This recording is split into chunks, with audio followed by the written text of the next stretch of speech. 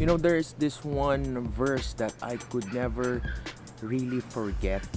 And the verse says, the fear of man proves to be a snare.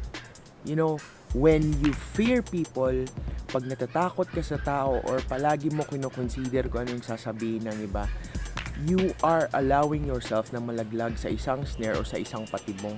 Tama nga naman kasi napakaraming beses sa buhay ko na, you know, I'm doing this not for myself, not for the greater good, but I'm doing things, for example, I'm doing things para sa iba at para lang ma-please sila, na sometimes you go to the extremes na, you know, alam mo yung mga bagay na hindi mo na dapat gawin pero nagagawa mo kasi gusto mo i-please yung tao, tapos minsan nakakalimutan mo na kung ano yung tama, nakakalimutan mo na kung ano yung priorities mo sa buhay at nalalaglag ka na lang sa trap na we always want others to say something good about us because we find na kapag nagsabi sila ng maganda about sa'yo, na-fulfill ka, but then suddenly up to the extent na nadiderail ka sa purpose mo, nadiderail ka sa passion mo, nadiderail ka sa plano ng Panginoon para sa'yo. So, if you fear man, if you always take into consideration lahat ng sinasabi ng tao, minsan nahulog ka sa isang patibong because in the long run, you realize we cannot and we could never please everybody.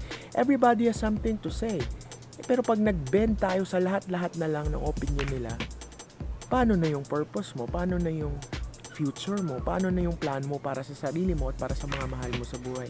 So always remember, in this walk of life, we have to be very careful not to cause the fear of man to overtake us. But you know, sometimes kailangan din natin i-consider yung mga sinasabi ng iba.